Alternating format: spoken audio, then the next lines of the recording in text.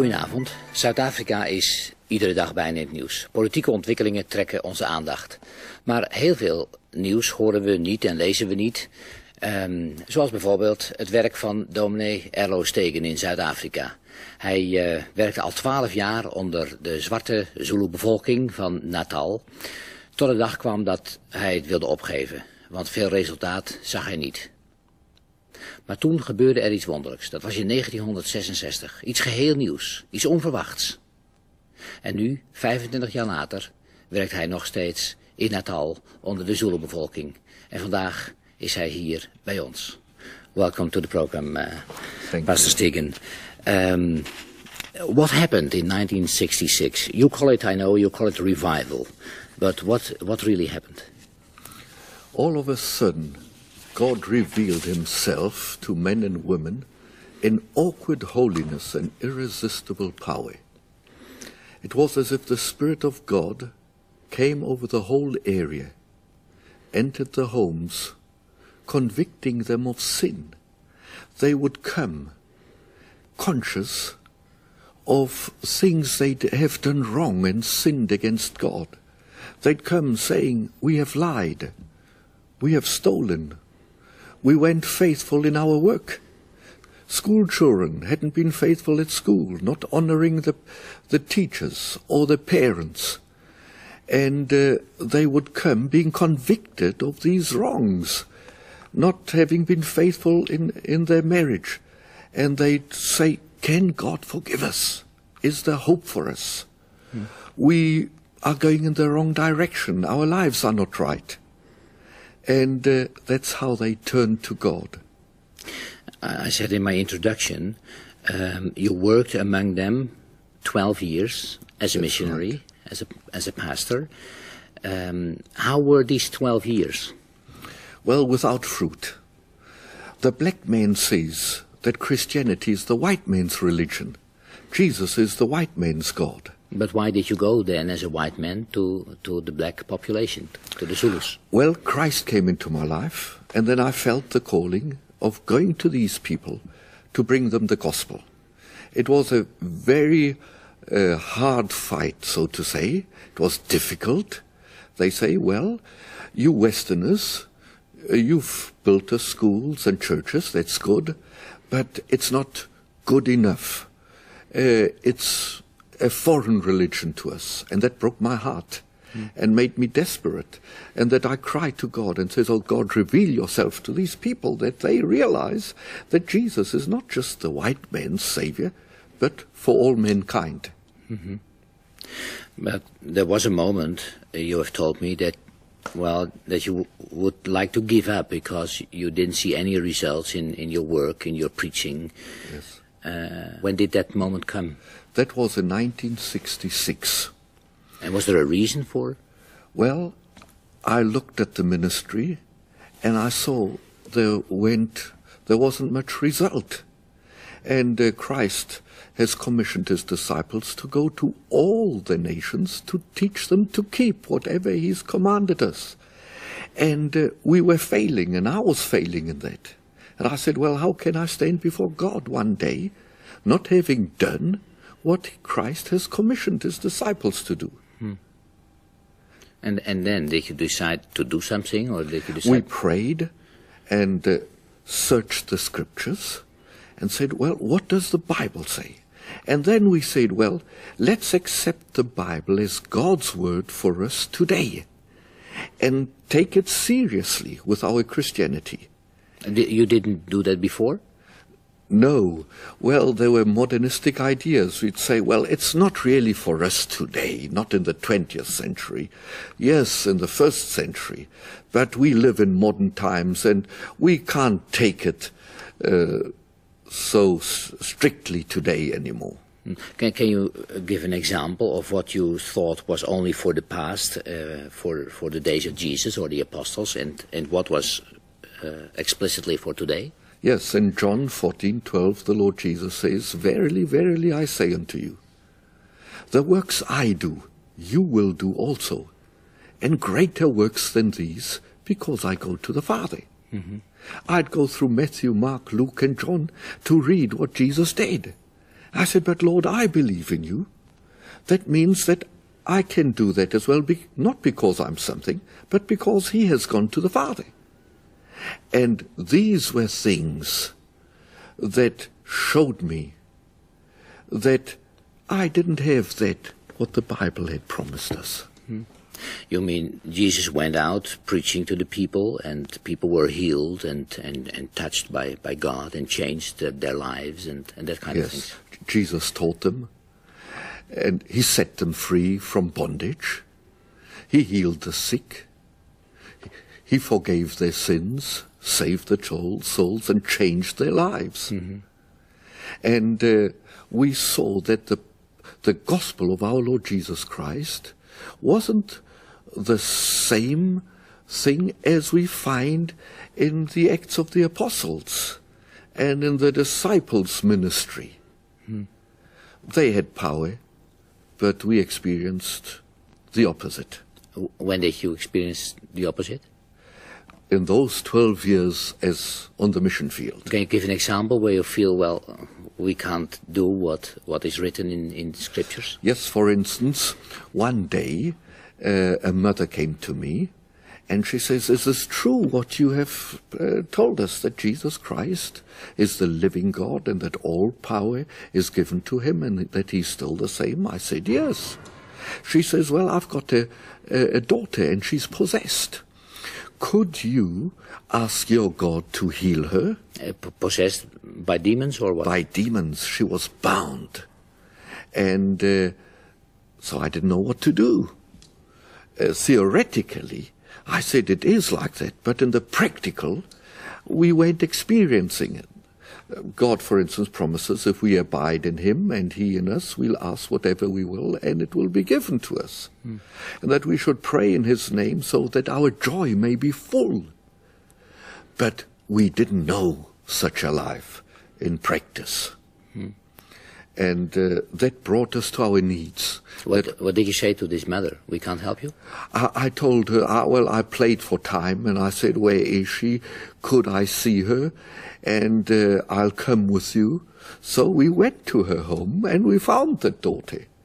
And it was worse than what I expected. And then eventually we prayed for her for 3 weeks, but after 3 weeks she wasn't set free. I was just about a nervous wreck, and I didn't know what to do, which side to turn. That made us desperate, and that we cried to God and said, God, if you are still the same, and your Spirit is still the same, and the Word is the living Word, why should it be different? And then God answered our prayer in 1966, when he came down and revealed himself in power. What did you experience then? You said God came down and revealed himself, but what really happened among you and among your co-workers and in your missionary post? Well, God started working in our own lives and dealing with things in our own lives that went right, like pride, jealousy, resentment, unforgiveness, our attitude not being right with each other. So there was a cleansing process. Now we understand very well that we can't expect the heathen and the outsiders to be helped if we Christians aren't living in God's light. So in Peter we read, it's time that the judgment of God begins in the house of God. And when God's Spirit was able to work in our hearts, all of a sudden the breakthrough came amongst the ungodly as well. Outside. People that weren't interested in religion. They never entered a church.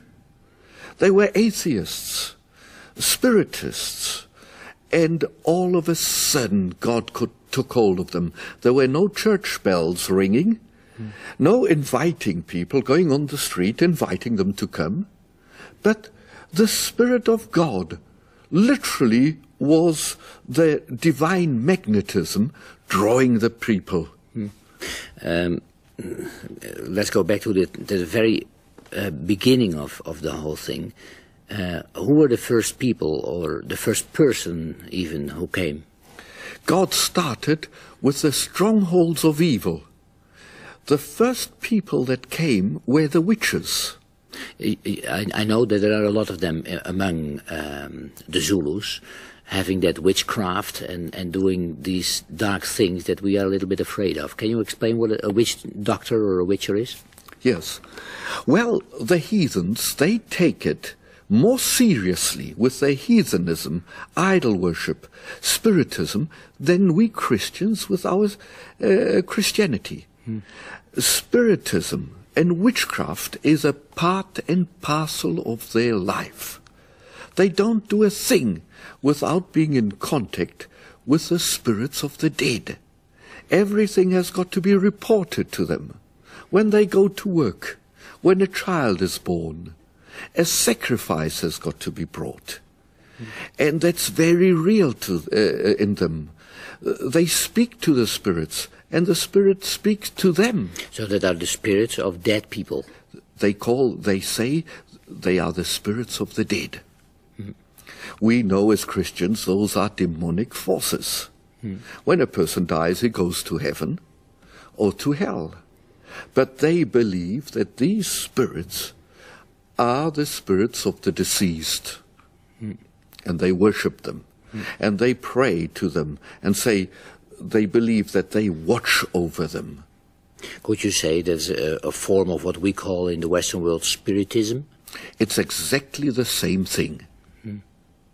And you said the first people came from that realm, from Yes. spiritism.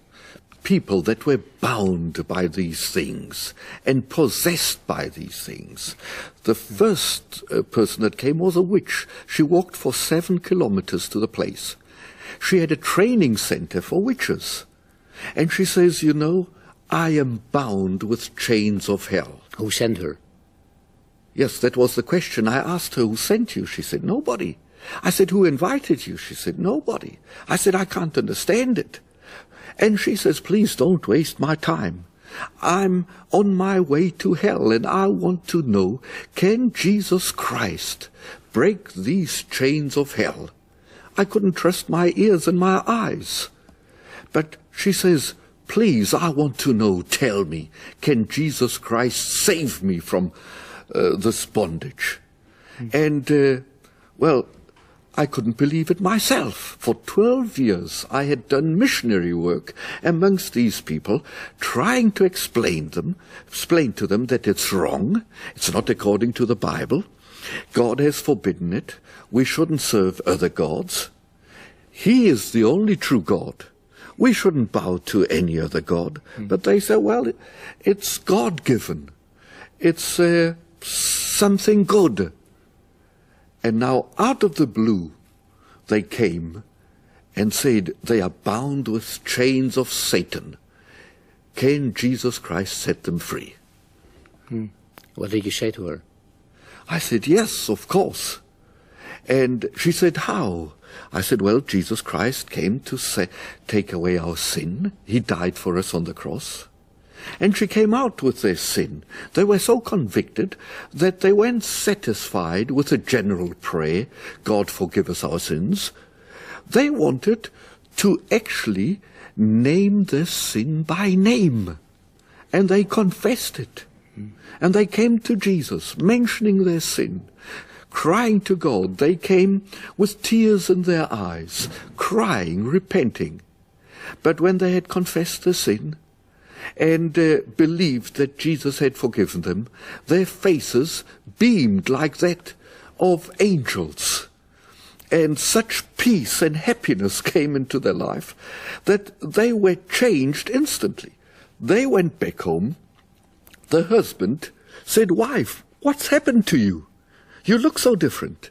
You're so peaceful. You've got such a joy. The parents didn't recognize their children. They were so obedient, so respectful. Children going to the school. The teacher saying, but what's happened to you? I can't believe that you are the same old boy. You were so unkind, so unfriendly. What's happened? And then they could testify that Christ changed their lives. And Christ kindled that fire. Parents got converted. Teachers got converted. The owners of firms got converted. And it was like a fire that went through the country. Through the whole Natal province where the Zulu live. Yes. And then it spread to the others, to the whites, to the Indians, to the other races. It started with the Zulus. But before we knew what was happening, it wasn't just the Zulu kneeling at the cross, there was a white next to him. And then there was an Indian next to him. With God there is no apartheid. It just vanishes. We are all one in Christ. You've told me before that also miracles happened. What happened then? Can you tell a little bit from the beginning what happened? Yes, without people even being prayed for, as they gathered around the Word of God. It was as if Christ walked amongst them, touching them and healing them. The eyes of the blind were healed. I remember one man getting up, walking with his walking stick, the white stick for the blind, walking up and down, shaking his head, speaking to himself. And he says, I've always said that Jesus is the white man's God. And now I've experienced him as my God. And praising God. He says, he's my God. And the sick would be healed. A little girl was brought on a wheelbarrow. She lay on the ground. She had a hunchback. Her knees pressed hard against her chest. She was 11 years old. When the mother washed her, she could hardly put her hand between the knees and the chest. There were 2 hollows in her chest. And she had to take a sheet, a bedding sheet, and just wrap it around the child. A black girl. A black girl. When she was 2 years old, she got ill, she fell ill, and her whole body shriveled together, her arms and her knees, and she was just like a bundle and with a sheet around her, and the water was oozing out of her skin, and it didn't take long, and the whole sheet was wet. And a man who was healed told the mother, you take the child to Mapumulu. That was where the mission was. Where the revival started. Yes. And he said, they are Christians and they worship a living God. They'll pray for your child and the child will be healed. And the mother cried and said, you pulling my leg, you mocking me. Don't play the fool with me. I've prayed for years and nothing happened. So the aunt of the girl, the mother's sister, took the girl, brought her. And when in a meeting, all of a sudden, when prayer was made, suddenly she could stretch out her one leg, then the other leg. Her hunchback suddenly left, and she was the first person to stand up and stand on her own legs. She says she felt the power of God coming over her. Wow, amazing. And she got up. When she was the first one to leave that room, the aunt was standing outside, and when she saw that girl, she just broke down. She thought she had to carry the girl, and there she walked on her own legs.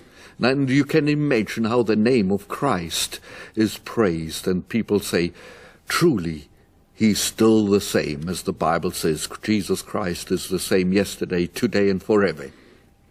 And his name was glorified greatly. Yes.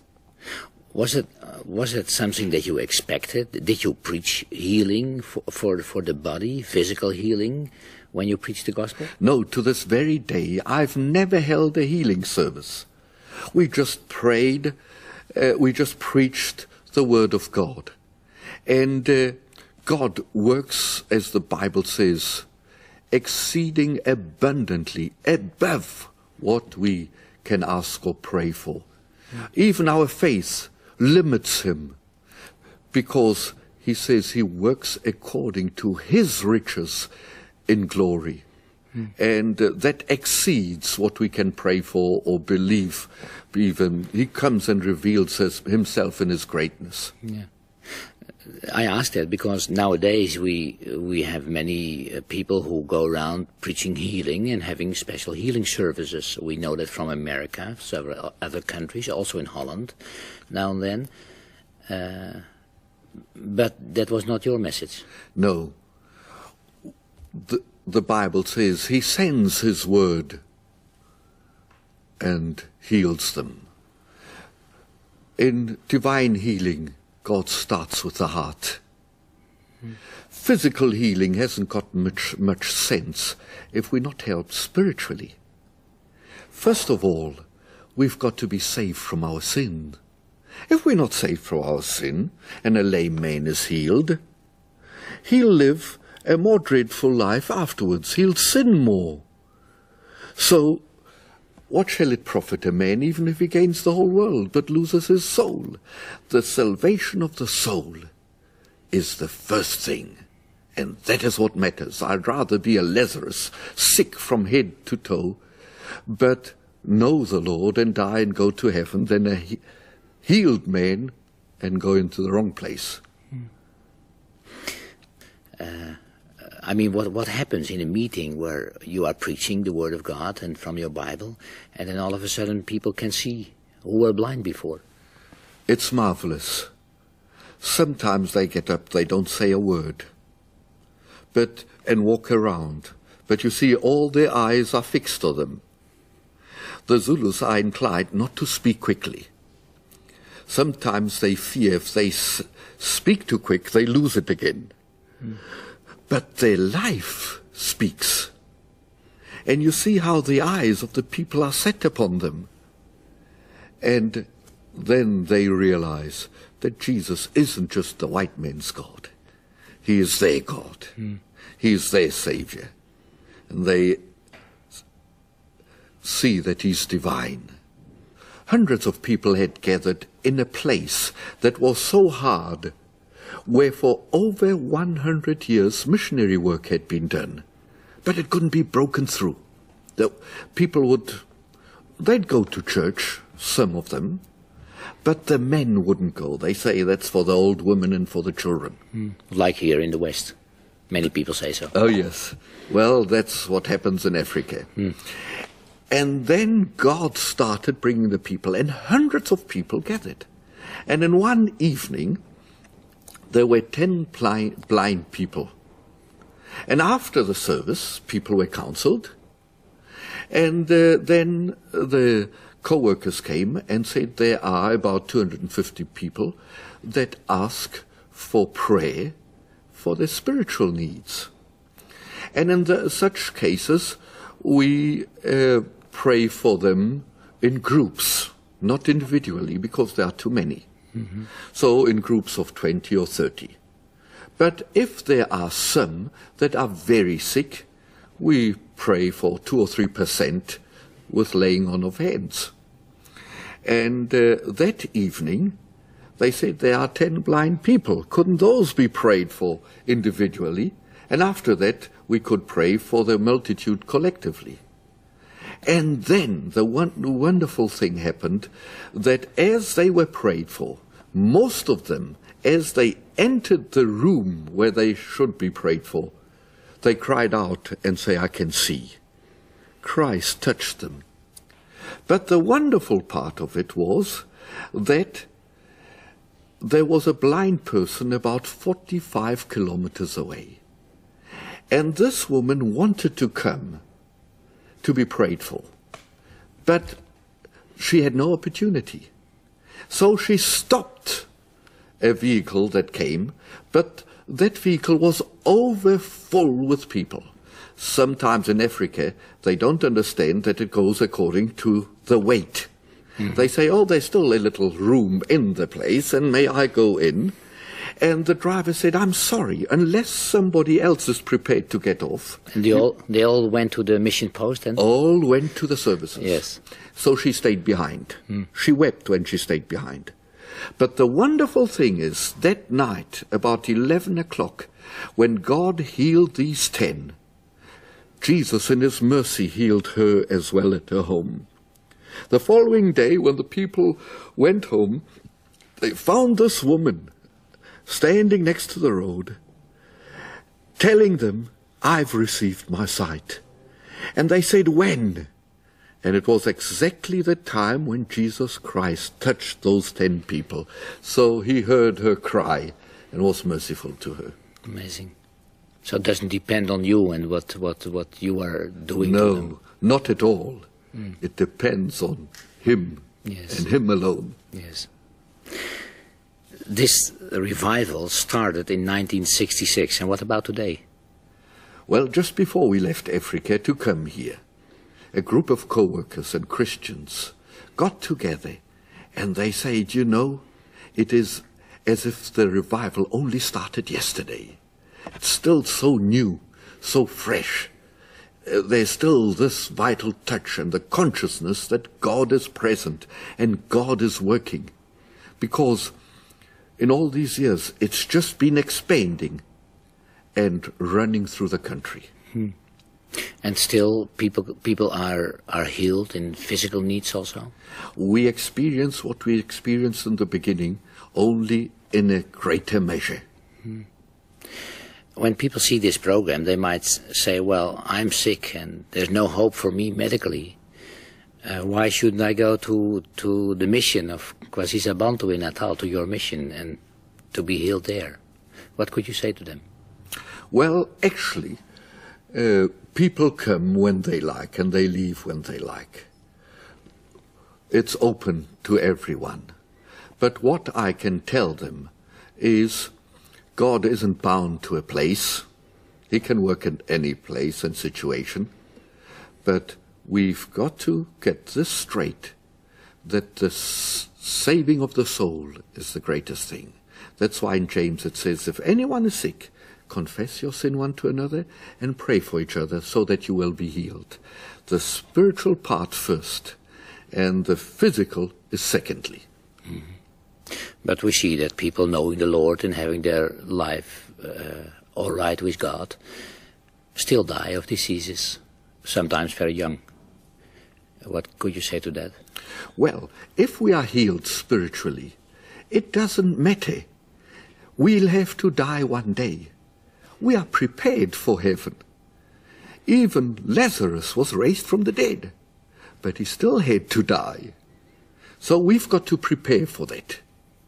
And if God in his mercy touches us, we are thankful. If he takes us out of the world, we are prepared, and that's a better place. Then our healing will be perfect. You have experienced these wonderful things you told us about, and you still experience them in South Africa. What are the conditions for having a revival? Because I think many Christians think at this moment, why shouldn't we have a revival in our church? God has promised revival. We've got such marvelous promises in the Word of God. But it's good that we note that every promise has got a condition. God is a sovereign God, and he's a covenant-keeping God. And every covenant has got two sides. God is faithful and just. We can reckon with him. He's faithful, he'll do his part. But he's waiting for us to do our part. For instance, in Chronicles he said, if my people that are called by my name will humble themselves, seek my face, turn from their wicked ways, and pray, I will heal their land. So, it seems as if God has entrusted us Christians with the world. And it depends on us whether we are prepared to fulfill the condition. And whenever by his grace we do so, we will find that God is faithful. to his word and to his promises, and he will do exceeding abundantly above what we expect. Mm-hmm. You've experienced these great things. You told me among black and whites both. Does it mean that you have abolished apartheid already before the government officially did? Yes, that's true. And only eternity will reveal what has happened through the revival. It's all God's working. And when Jesus works, that is abolished. We hear nowadays of violence, a lot of violence and battles between blacks among each other. What is the solution, the real solution for South Africa in its future? The best solution is the gospel of our Lord Jesus Christ, the preaching of the cross of Christ, because the cross, through the cross, we are reconciled to God and reconciled to each other. In these very places where thousands of people have been killed, we go in with the gospel. We preach to both sides. And we stand amazed to see what God is doing. In many areas where there's been fighting, there's peace now. So, the key to the solution is the gospel, the word of the cross. And in many places, peace is made. People are reconciled through the word of the cross.